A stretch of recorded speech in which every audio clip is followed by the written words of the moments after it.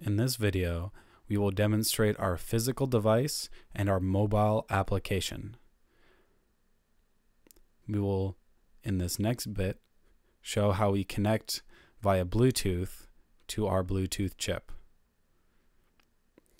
That pop-up and the intermittent flashing of the light signifies that the mobile app and the physical device are connected.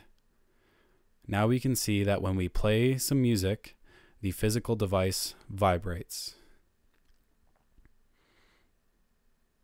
Here we can see the media player being used to seek through a song, pause and play, skip, and the audio visualizer constantly updating and showing the audio frequencies.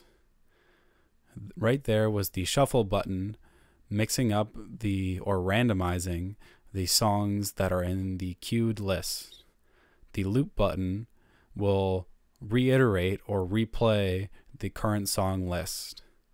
The pop-up showed that the song that was currently playing was added to a favorites playlist. Here we can see other ways that we can add songs to the favorites or a specified playlist. This is our playlist plays.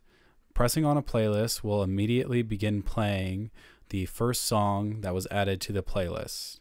And going through all of the songs will show that all of the songs that we added to the favorites playlist were in there playing. Right now I am showing you the albums and the artist pages. They currently do not have any functionality. Our options page, and finally our visualizer page, which is the same page that we've seen before.